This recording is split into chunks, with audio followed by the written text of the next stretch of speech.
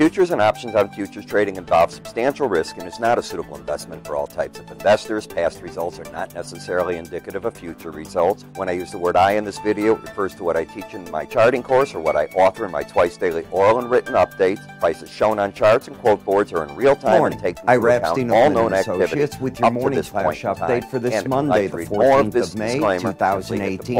And I'm late, just after 9:40 a.m. Central Daylight Time. Rather busy in the office this morning. As you can see, the stock market up, and what happened over the weekend is the president has again switched gears. Apparently he and the president of China had some talkings, and you know, there's that large telecom company, ZTE, that we just said, no, we're not buying anything. They stopped selling handsets and everything all over the United States, military bases and so on. Well, in an about face, the president told the Commerce Department, get them back in business and do it now. I'm just making up the words, but that's basically what happened.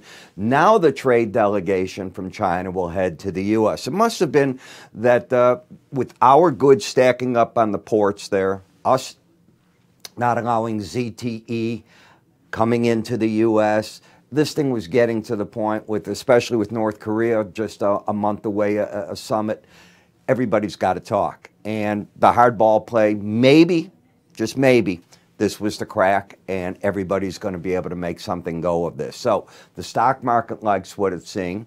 Bonds and notes putting back on interest rate, not the fear that we had there.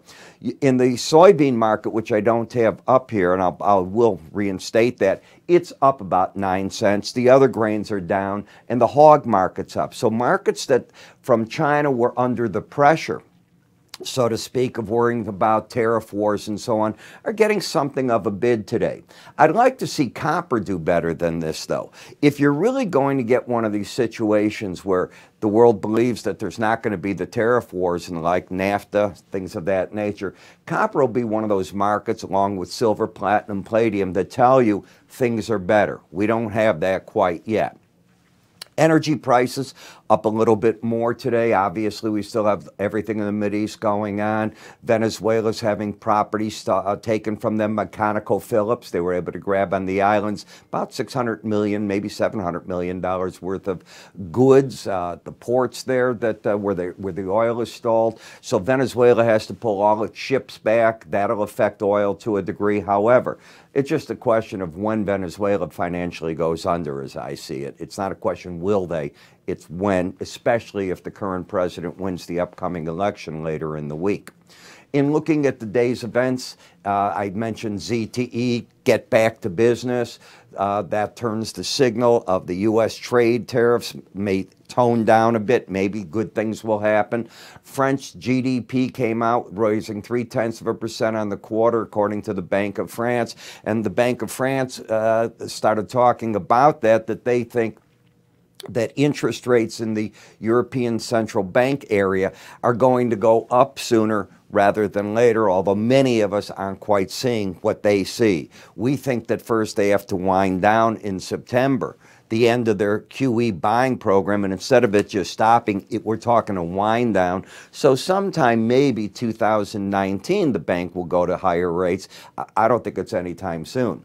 OPEC came out and they said the group's total output rose 12,000 barrels a day in April, primarily due to Saudi Arabia. But remember, we're losing barrels also due to other factors there. So it is a net gain, and we have to understand that it did not go down. So when you look at the markets, you get a feel today, quiet, not a lot of real activity. We're going to hear news about the West Bank tomorrow as certain holidays happen. If you get my newsletter, you know I wrote all about that. So it's going to turn out to pick up. Today's the lull of the week. Everything starts picking up after this. I want to remind you, gosh, if I can get this going, there we are, our chart of the day. And on our chart of the day, what this really covers is price counts. You get a chart set up, be it an upside or a downside, and where might that lead the market to? You get a free chart each day. If you'd like to get on this, just give us a call. Go to our website. Try this out. It might be a service you find helpful. What a price count does is it's not a price trigger. It is not an entry point. It is an exit point.